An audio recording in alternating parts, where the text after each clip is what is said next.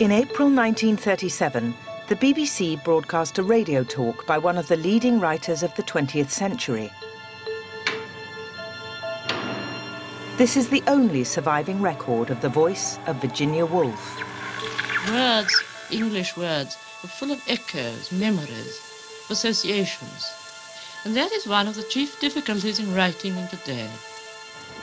50 years later, another great writer was in the spotlight, quizzed about his new novel, The Satanic Verses. What's true about the book is that it does break a number of taboos, which, in my view, are very important to break.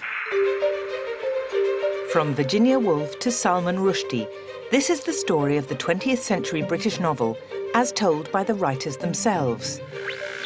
Why are you appearing in this program? Poverty. Many of these recordings have never been heard since.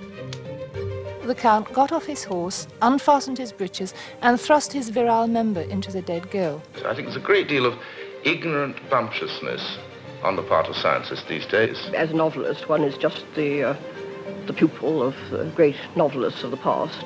I feared the possibility that the state was all too ready to start taking over our brains and turning us into good little citizens. In this programme, we see some of the giants who made their name in the first half of the 20th century, many filmed for television in later life. We hear how they captured the spirit of the age, whether confronting war and fascism, or the frivolity and decadence of disillusioned youth. 28, take 2 in ball.